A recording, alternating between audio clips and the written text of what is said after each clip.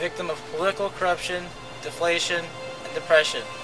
Ever since the panic hit, my money has been worth nothing. Due to over-speculation by corporations and private investors, my life has been turned upside down. Every day I come home to this apartment. My goal? To do something about it. My name is Sean Tapping. One of the aspects of corruption during the Gilded Age was the corruption of industry. With almost no government regulation, big business owners ran rampant, creating huge monopolies and trusts, and soon dominated the market. Government officials tried to implement regulations, but loopholes were far too common, and big business continued unabated. Meet Brian Ing, ruthless industrialist, brilliant tycoon. Hiding behind philanthropic acts, Mr. Ing runs a corrupt business, bribing government officials and mistreating workers. Truly, Mr. Ing is the epitome of corruption during the Gilded Age. Enough is enough. Who are you?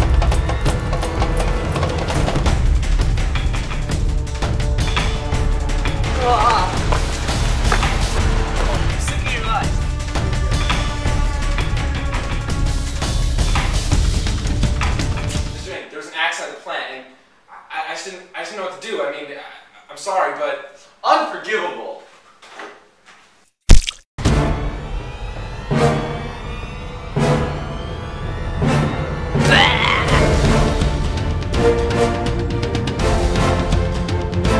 Of course. We are.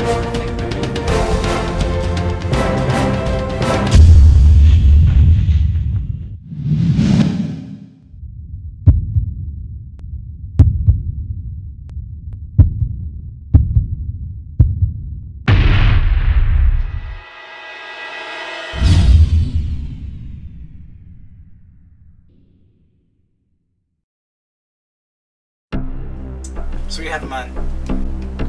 You see, Mr. Ing works on a very tight schedule. Every Friday, he leaves his office at exactly 7 o'clock. That's our only opportunity. Where do we meet?